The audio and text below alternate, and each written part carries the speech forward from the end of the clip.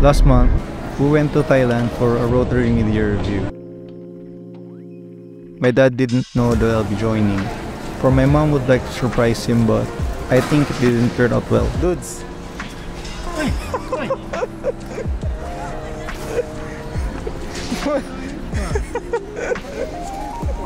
I got to the airport early in the evening and just waited for a midnight flight.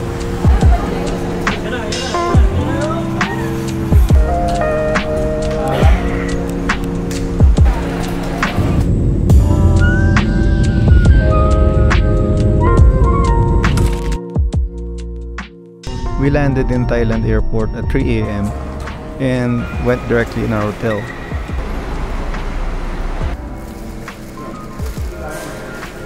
Because we are too early, we spent our time at the lobby while waiting for our check-in time. We also went outside to check the place and find a place to eat. Bangkok streets are somewhat similar to the Philippines. Traffic are there and a lot of street foods around the corner. Since it is late January, the place is a bit cooler and pretty nice to just walk around and explore the town.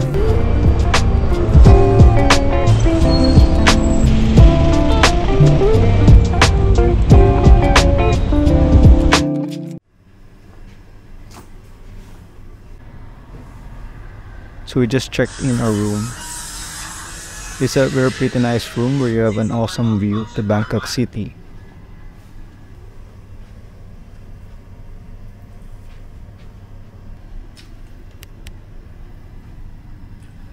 We just rested for a while and went to Icon Siam for a mall tour.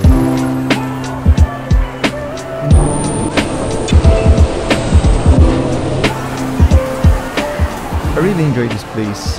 It is a huge food park where you can find a variety of foods.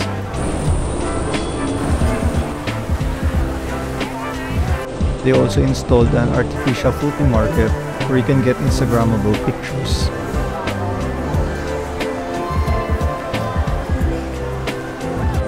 I also enjoyed shooting this place because, unlike in the malls in the Philippines, where it is very strict to film, here, you have all the liberty to shoot as much as you want without the guards stopping you.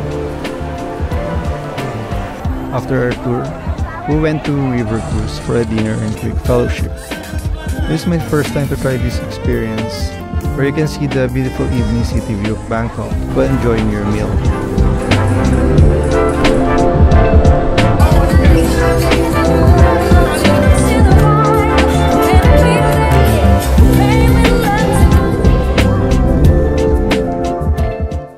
We started our day with a breakfast buffet.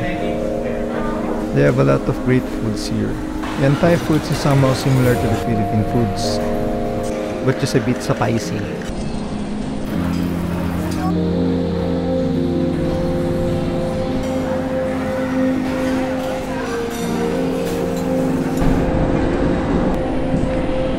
We had a quick morning walk and explored the streets while shooting video for a gimbal review.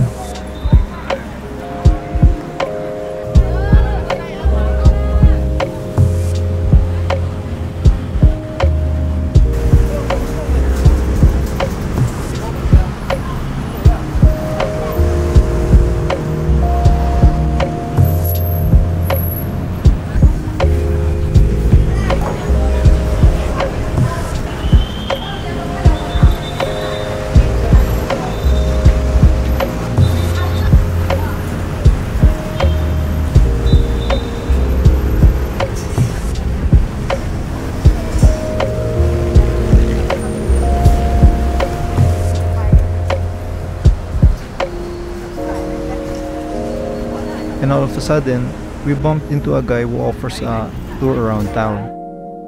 I'm a bit hesitant at first because I don't have an internet connection with me. And in case I am lost, I don't have a communication to my parents. But this floating market has always been my bucket list, and I really don't know when we'll ever go back to this place. So I didn't really care about the risky part anymore, and just follow my heart's compass. Python Unta is a very nice tour guide. If you're planning to go here in Bangkok, I highly recommend him. Because we have a lack of time, we only have two places to visit. First off, we went to the Grand Palace. I didn't know why, but I have a huge appreciation to temples. I admire how people can get creative in creating such design.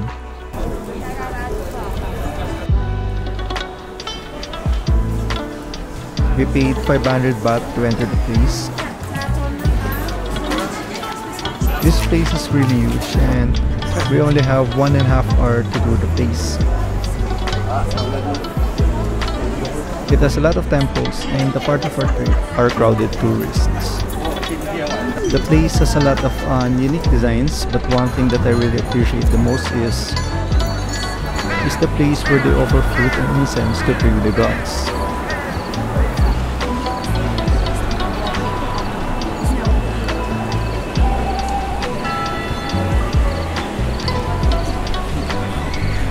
After our tour, we now went to Dam Noen Sadwak Floating Market, a 2 hours ride from the Grand Palace, one of the most famous floating market in Thailand.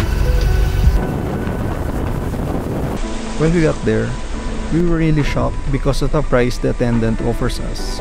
She asked us for a 6,000 baht price tour or $172.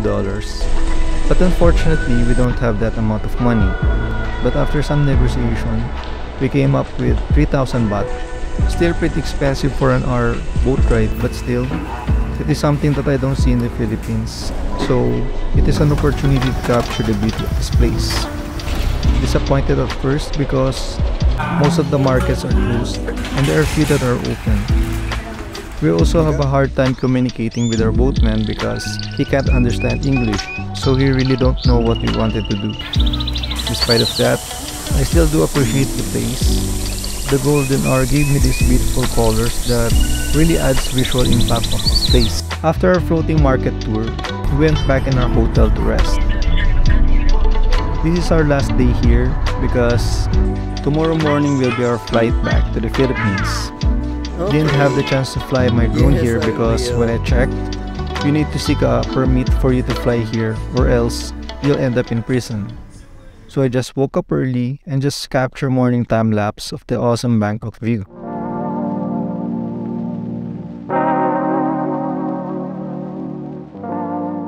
We just did our usual breakfast routine and after that, mom and friends went for a walk outside to check what's in it around the place.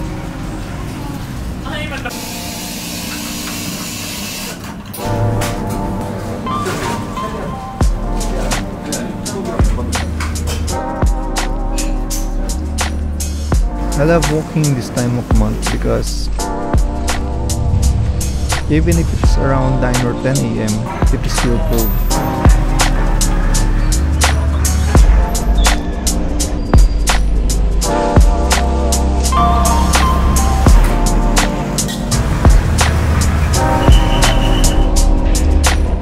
After our morning walk, we packed our things up to prepare for our last tour. If you love temples, you will surely appreciate this place. There are a lot of different temples around. But the main attraction here is the 46-meter long reclining Buddha, the largest collection of Buddha images in Thailand. The temple is considered the earliest center for public education in Thailand. Even if it's jam-packed with tourists, I really enjoyed filming here. This is not the usual places in the Philippines.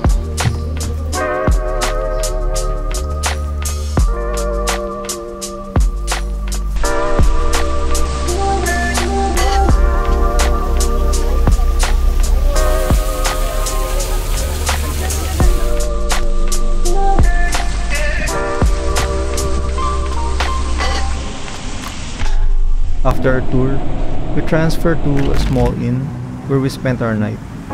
I did a quick evening walk and captured things happening in Bangkok streets at night.